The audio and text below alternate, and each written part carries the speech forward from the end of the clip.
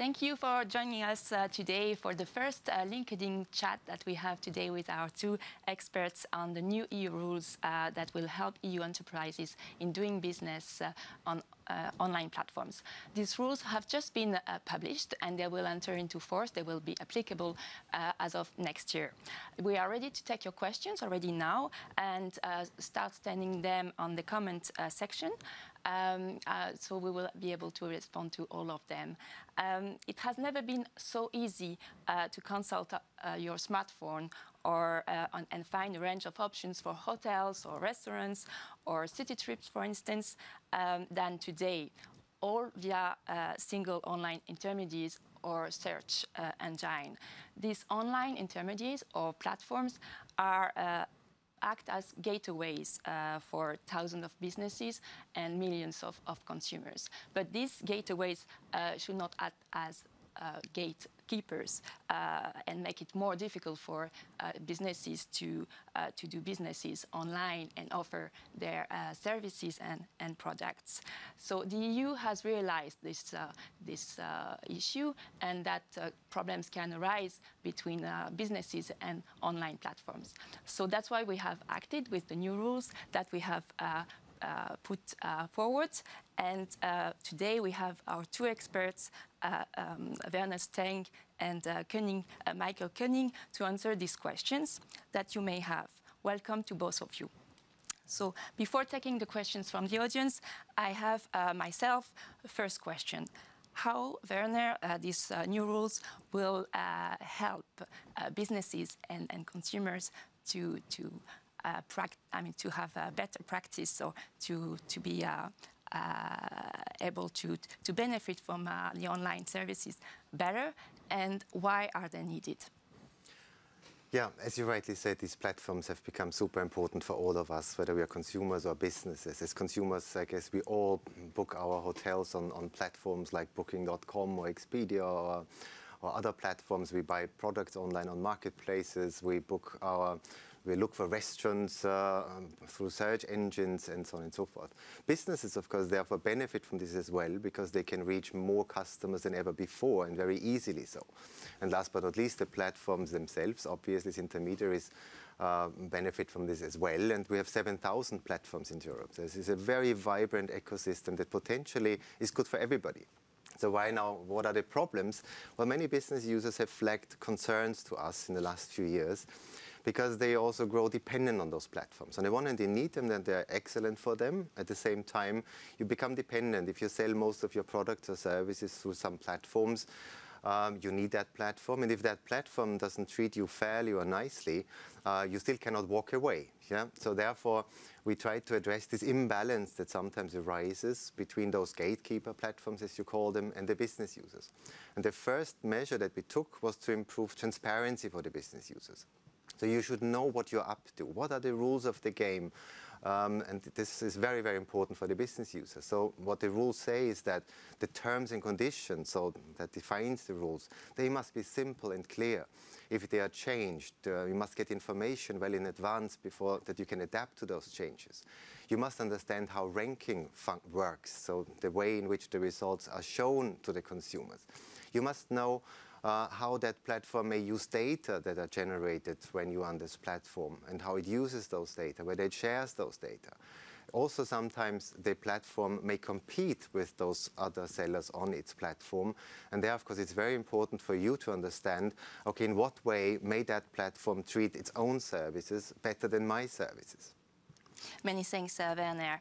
I mean, for Michael, maybe a question to you for now. I mean, for many businesses, appearing on search results and ensuring this on page 1 rather than page 10, obviously, it's a key issue. It's critical, and it can make or break businesses.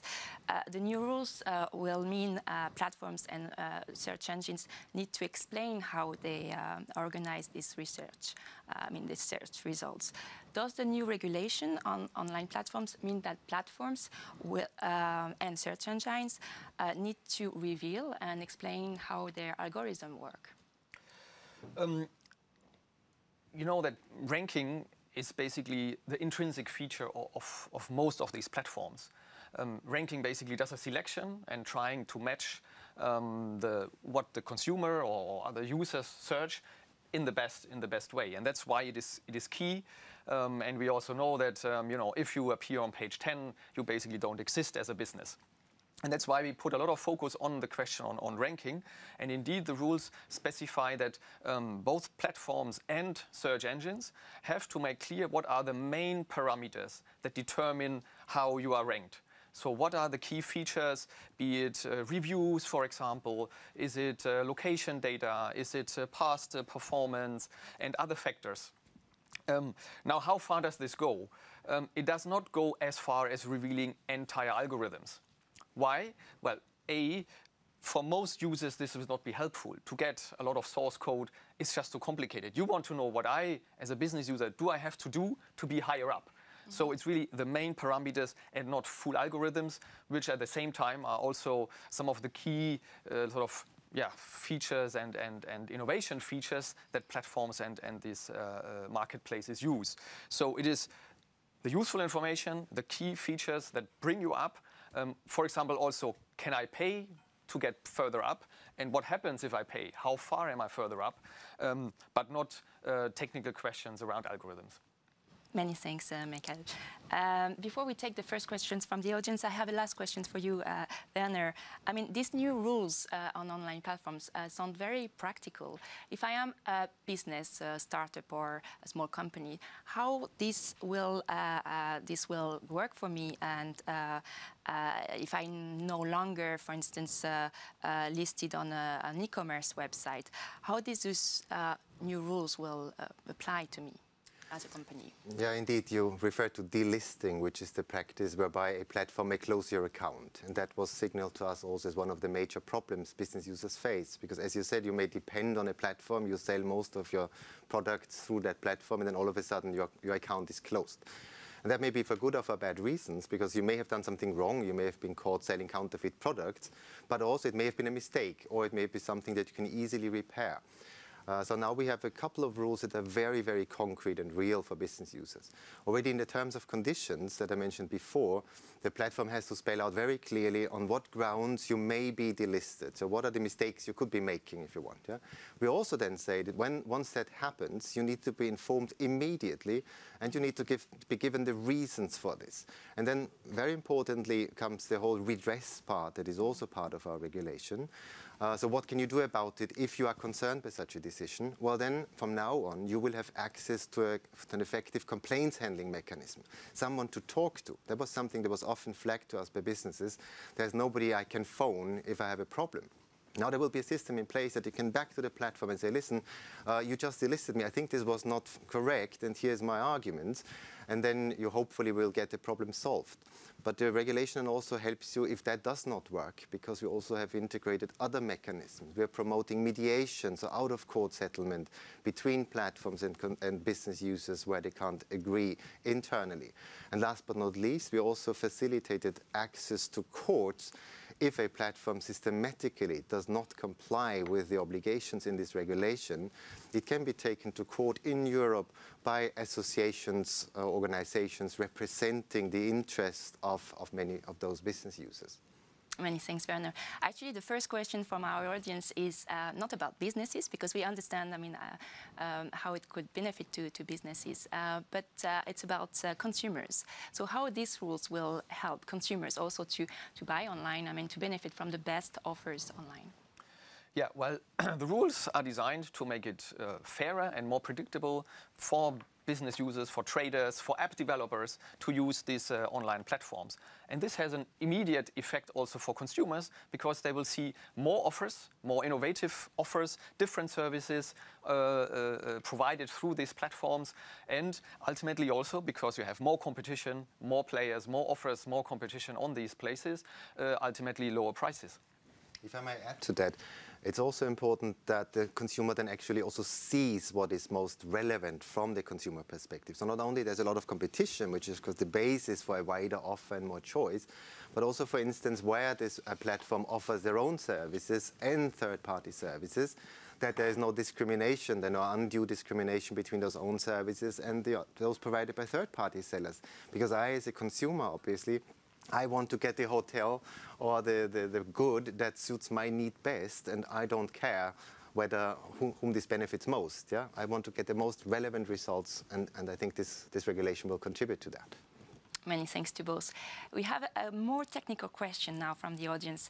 Do you classify what we call distributed ledger technology, DLT, or blockchain as platforms? So are they going to be covered by these new rules?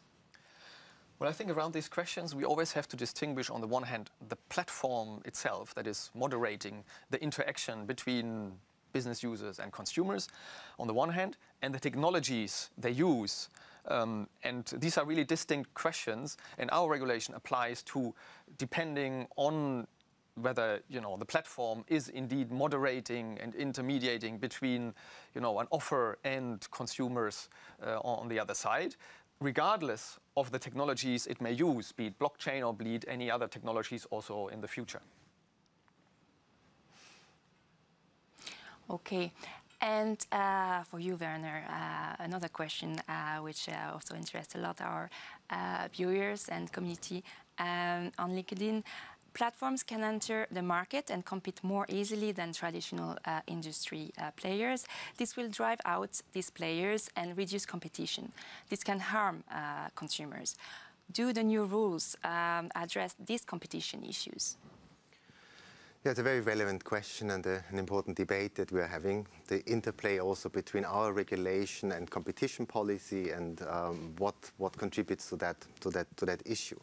I mean, of course, our regulation plays an important role here, because it tries to establish a more level playing field already between the platforms themselves and the sometimes millions of business users that depend on those platforms. So there's a very strong pro-competitive effect already from this.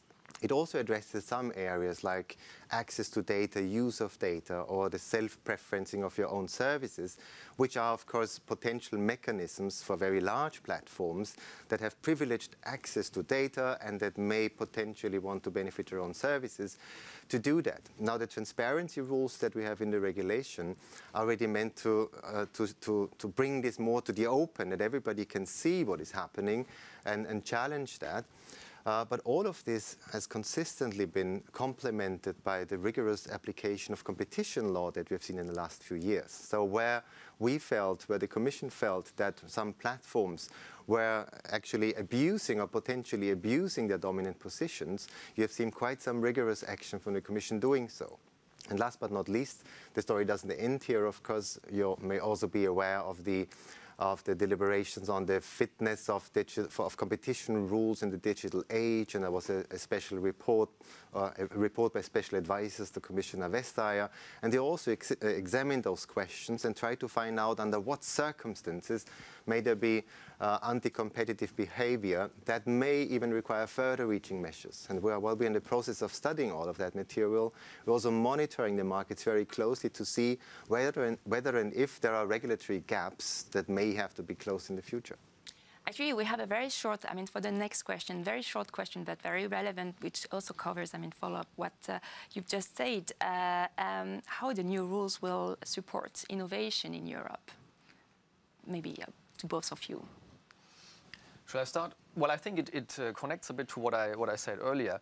These rules make it more predictable, and therefore, if you want, lower the barriers for innovative companies to use these platforms, to go online, because they know now what are the rules of the game, and there is a standard, if you say, body of fairness rules where they can rely and say, well, I have a protection if things go wrong. I get my problem solved if I have an issue with this platform. And that will allow them to use this more and offer more innovative services to consumers. I would add to that there's also the innovation element in the platform industry itself, because we're also trying to create a more trusted environment, generally speaking, because there's a lot of criticism of platforms these days. But we want also new platforms to come in. We want European platforms to come in, to scale up in Europe. And if we provide an ecosystem where, generally speaking, there's more trust that this is following certain basic rules, then probably also new innovative platform services themselves will come into the market and probably challenge some of the incumbents by doing things in a better way, in a fairer way, in a more innovative way. So I think there's a pro-competitive innovation, pro-innovation effect across the board. Many thanks to both. Actually, our viewers also want to know more about how we came, how the Commission came with these new rules, and to which platforms we did speak when we proposed, before we proposed the rules. Could you tell us a bit more about how you approached platforms? Which one did you speak? You want to start? Well, maybe you start on the fact-finding part. It's a very good question. It's easy to answer because this regulation was preceded by a very long preparatory process, which was also very inclusive. It already started 3 years ago with a communication on online platforms, which was based on a wide consultation of the entire world, not just platforms, but platform users, society in general. So we already started sort of gathering information on what the issues were, both positive and both negative. This was then followed by a series of studies, of consultations, of workshops, of conferences, in which all parts of, again, society came in and was able to provide us with their inputs. So in that sense, we've been collecting evidence for many, many years, and there's probably no platform, since you asked, that we have not spoken with, and not just the big ones, but of course we were particularly interested in the views of smaller platforms, as much as obviously of this wide variety of business users depending on any type of platform. So it was very rigorous preparation. Maybe shall we just on the scope, because I think it's also important to see what is actually in scope, which is any platform that intermediates a relationship between consumers and business users with a focus on Europe. Yeah, so you have to imagine this like a triangle, where you have the platform between business users and consumers. So it's the classic online marketplaces, it's hotel booking platforms, it's app stores as well, it can be price comparison sites. So it is really trying to encompass its search engines for the key articles, in particular on ranking. So it has quite a broad reach to capture the key players, but it doesn't only apply to a certain layer or a limited number of players or the big ones. These are really fairness standards across the board for all platforms that do business in Europe. And if we continue to enter a bit more in the details of the regulation, the new regulation, so once again, which will be applicable as of next year in all member states of the EU. If I were a startup and if I do not ensure that businesses sell their goods or services at the lowest prices on my platforms, no one will use it and cannot earn on commissions. So that's the situation. Does the new regulation on online platforms stop me? Practical question. So this, I think, refers to this practice where platforms have specific arrangements with some of their suppliers, asking them to really offer the best and the lowest prices on the platform and not being more attractive or having more attractive offers either on their own website or on other platforms. Now, here we again wanted to bring more transparency on the use of these rules. So to clearly answer the question, no, this regulation does not stop you from doing so, but you have to be transparent about it. You have to spell it clearly out in your terms and conditions, explaining, who wants to do business on my platform has to bring the best offer on my platform and nowhere else, and explain the reasons, which very often is precisely to say, well, this is for me a means to attract new consumers and avoid, distracting consumers in the end to other offers which are more interesting. And that explains actually the complexity of the question, complains why we limited ourselves to transparency, because some stakeholder groups were asking for bans. This has been examined by competition authorities for quite a while with pretty mixed results. So it was not so clear-cut. And also, once again, if you read the Special Advisor's report to Commissioner Vestager, you will also see that the experts distinguished really between very specific situations. They did not say this is a bad practice across the board and always harms consumers or business. business users, they said, well, there are very specific circumstances in terms of competition between platforms, for instance, which may justify in certain instances or may explain why in certain instances this may be not acceptable, whereas in others it may be perfectly well acceptable. But since we are covering this wide ecosystem of 7,000 platforms in so many different areas of the economy, we did not want to come with a one-size-fits-all solution that may do good in some situations but harm in others. Actually, I have also a question on differentiated treatment. I mean, I think it's relevant to what you just said. I mean, is there any differentiation between the platforms? What do the rules say on this? I think with differentiated treatment, you're referring to those platforms that offer their own services on their platform while having third-party offers as well. That's the article on differentiated treatment, which was also very hotly debated. And I could almost give the same answer that I just gave on MFN clauses, if you want, because once again, self-preferencing, as you also sometimes call it, may be very harmful in certain circumstances and pretty normal in other circumstances. So which is again why this regulation limits itself to transparency obligations. Yeah? The business user really has to know. The platform will say, welcome to my platform, that's what I do. Be aware, I may be competing with you and I may be treating my own services in different ways in the following ways. So at least maybe you have a choice then to go to another platform and not to this one, or at least it allows all of us to monitor very closely whether those practices do any harm that may then in specific situations require further reaching action.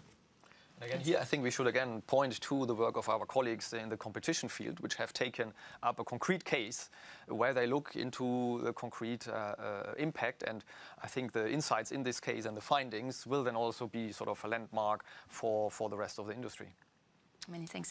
To come back on the success of the online platforms, I mean, Werner, you mentioned that we have 7,000 platforms in the EU.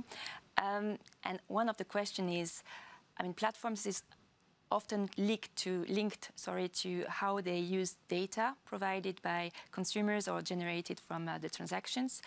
Do the new rules oblige this platform to share this insight with businesses?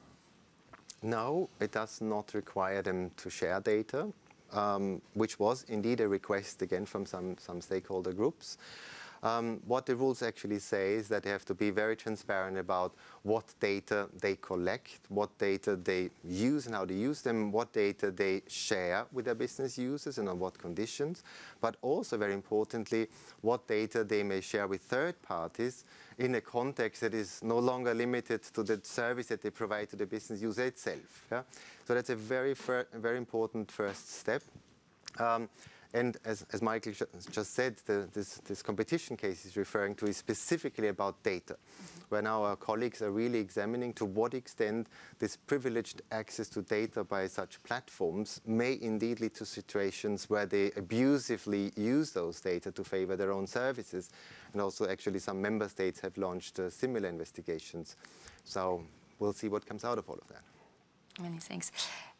Michael, just to come back to the redress mechanism for the audience to really understand how it will work, you describe businesses as being resilient on online platforms.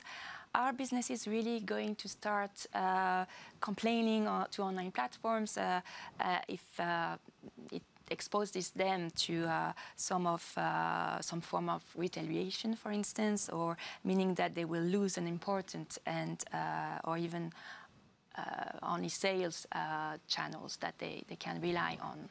So how they could use this redress mechanism in the best way? Yeah. Well, I think the starting point, nevertheless, if you have a problem with your platform, is that you turn to the platform and say, listen, something is not going well, or I feel mistreated. And that's why we created this obligation of an effective internal complaint handling mechanism, because too often we heard that people don't get an answer, or they get an automatic answer, or they're directed to the headquarters in the US, which doesn't help anybody. So here platforms have to have a response mechanism which is effective, which is free of charge, and which gives a timely response. But the other point that you mentioned is, of course, a very important element that as a business user, you're dependent on this platform. So you might not want to make too much of a fuss, to be honest. And that's why we created a self-standing possibility for business associations to take up problems that they hear from individual business users and bring them in their own right to a court. So it's really decoupled from the individual case. It's an association that then can say, well, there seems to be really a structural problem in this platform, which is constantly sort of not playing by the rules. So we go to a court, and the court has to really hear this association, and as a result, can order the platform to change either its terms or its practices, or to engage in a specific behavior. Which of course also means that this individual business doesn't have to court, even if it was courageous enough to go to court. It will say, well, that can take long, it may be very expensive, or that court may be in another jurisdiction outside Europe. So all of these problems, or most of these problems, are solved through the mechanism that Michael just described. Okay, very good. Before we conclude this live, many thanks to both. I would like to come back to the next steps on, the next step for the European Commission, for you experts on platforms. And if you could just remind us a bit, what is the timeline for the entry, for the application of this new regulation, which will really change also the landscape, the platform landscape in the European Union. So. Yeah, maybe to take your last question first. So the rules, as you said, have been published. They're available in all languages. And they will come really into application, that platforms will have to follow them in a year's time. So by July next year, platforms really have to have all the rules and the transparency measures in place that are in this regulation. Now, in the run-up, we're not just going to wait and see. We're going to work to make this implementation as smooth as possible. For example, we are planning to issue guidelines on how to implement, in particular, the ranking provision, because this is a key provision which is not easy to apply in practice, and that's why we will develop guidelines which come before. For example, we will work on code of conduct, for example, around the complaint handling, which is an area where it could be useful to sit down with industry on how to best organize this, that all business users profit. Werner, you want to talk about the observatory? Yeah, probably before the observatory, we also work with member states, because also member states have to play a certain role in this regulation, setting up bodies to enforce this regulation, but also probably in the area of mediation. So we also help member states get ready for this as well. But we're also looking forward at the same time, because when we proposed this regulation, we also set up an observatory of the online economy, simply to understand better some of the key issues that were so widely debated during the negotiations, whether it is the data issue we discussed, or the self-preferencing, or other issues. So we keep examining the space with independent experts, with study contracts, and ourselves, of course, in order to not stop here, but really keep an eye on the most pressing issues. Many thanks to both. It's time to conclude now. We apologize for the technical problems that our viewers may have experimented during the live. Many thanks again, and we will obviously be here to answer any questions that you will have after this chat, and we will, our community manager is here, and community team is here to answer any other questions. Thanks a lot to both for your expertise and your explanations. Thank you very much. Thank you.